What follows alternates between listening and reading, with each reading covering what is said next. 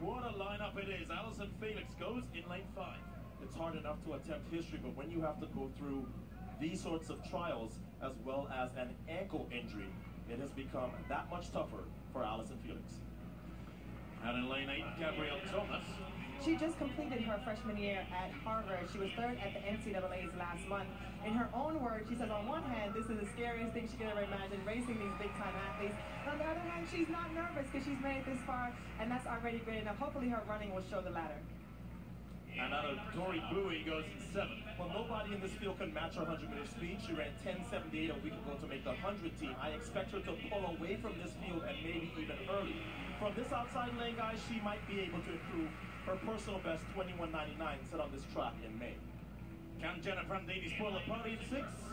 The former Oregon Duck is definitely a rising star. She's made the transition to the professional scene really nicely. So first-year pro, she's already headed to Rio as a part of the relay pool in the 100 meters. I think she makes this team tonight, Otto. And Felix in lane 5. Well, she told our Lewis Johnson yesterday, because of that injury to her right ankle, she hasn't been able to do speed work this year. And in this caliber of final at this shorter distance, that is going to make her vulnerable, much more than she was, guys, in the 400. This is a much tougher field. She has to be in the top 3 here just to have a chance at history in Rio. Oregon Stasia Stevens in 4.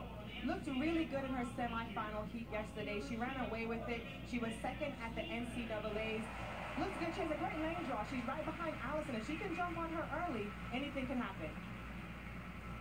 And another Duck, Ariana Washington in 3. One of the best California high school sprinters ever while at national powerhouse Long Beach Poly High School. The last time she was in a big 200-meter final on this track, guys, she won the NCAA title in a new personal best 22.21. If she runs like that today, she has a good chance to make her first Olympic team. But how much does she have left after a long college season? In lane 2, Tiffany Townsend. The former Baylor Bear. She's always in the mix. She was 8th in the finals, in the 100-meter finals here, and once again, she's in the 200 meters. Strong, strong runner. I think she'll have a great run out of lane 2. And Jenna Bertamo in lane 1. Well, when she declined to run off against Allyson Felix 4 years ago to break the 3rd-place 100-meter tie at the trial, she gave up the chance to run an individual Olympic event. She got Olympic gold running with the USA 4x1, but she'll have to overcome lane 1 to qualify in what has always been her better event, the 200. Well, the rain has started coming down again here at Hayward Field. It is indeed a cool afternoon. Coats and umbrellas at times, very much the order of the day.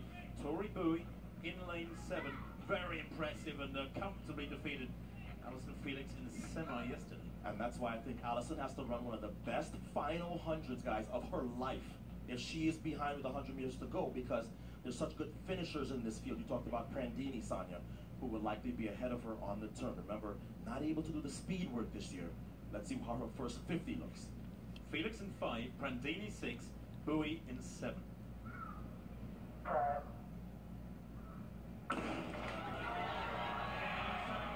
Good start there from Tori Bowie, 2nd to left. She's already moved past Thomas. Felix going well though. She's closing on Prandini.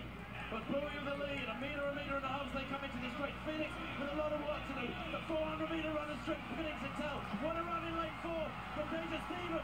Come on, Allyson, come on, Allyson, come on, Allyson! No! That's a photo. But boy, what a run from Stevens. And for Felix, it was maybe one of too many. The toughest team to make for a reason. American sprinters are always strong, and Allyson Felix will not get a chance to attempt to be only the 3rd woman ever to win gold in the 2 and the 4 at the same event. She is 4th as we wait for the official confirmation. Jenna Prandini, the Oregon Duck, to the roar of the crowd, gets the 3rd spot. Allyson Felix, she fought valiantly, Sonia, but it was just too much. Tough loss for Allyson. She started grimacing with, I want to say, more than 100 meters to go, and you never see Allyson Felix grimace. Tough one for Allyson. She won't be able to do that double that I know she was wanting to do so badly.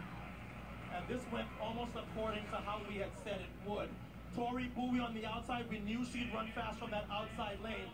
Stasia Stevens stepped up big time to get 2nd.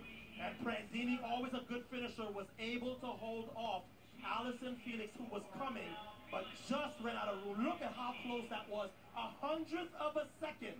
100th of a second separates Allyson Felix from history and being fourth. There's Tori Bowie on the outside in lane 7. She separated early with Brandini giving chase. Look at Deja Stevens making up the stagger a little bit on Allyson Felix in the green. So now they come off the turn. Tori Bowie has the finish line in her sights, and Allyson Felix, Sonia, is trying to close the gap on Jenna Brandini. When I saw Deja get out really well, but didn't all the way close on Allyson, I thought that Allyson was moving well. You see her grimacing here, wanting to get to the finish line, wanting to live this dream. You rarely see Allyson like this, but Deja almost in disbelief. Otto, look at Deja's face. She can't believe what she has just accomplished. She's headed to Rio. So the lack of speed work, guys, probably put paid to Allyson's attempt at the double in Rio.